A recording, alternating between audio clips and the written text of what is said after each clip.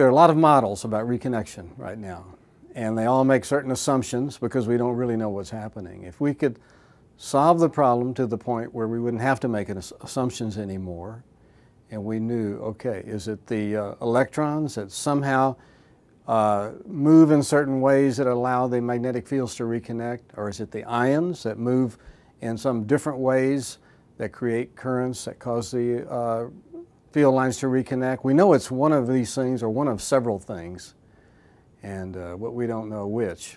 But the measurements we're making are at such fine scales that there won't have to be another mission after this. Whatever is happening, we'll know, because the finest scales that exist, this is down to the electron scales, we're measuring. And so unless it was some quantum mechanical phenomenon, which it isn't, we won't have to do this again. That's what's exciting about it.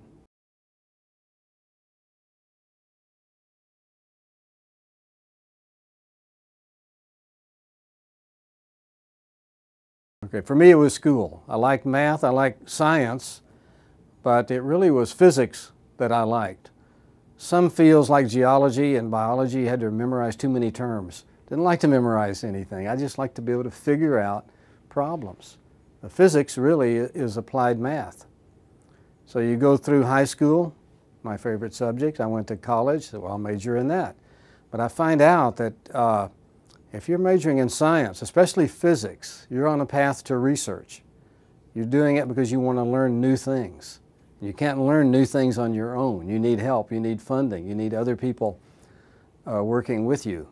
And you learn this in graduate school. I went to Rice University, and there, right during the space program, it had just gotten going really well.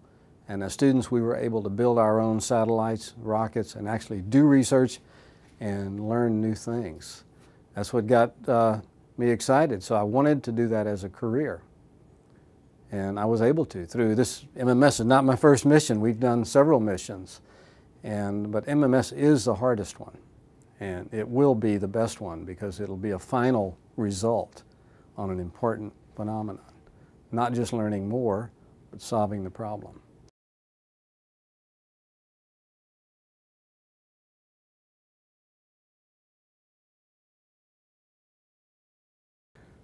Well, you've got to decide that you're curious and really want to learn new things. Once you do, then you have to take the hard courses and you have to do well.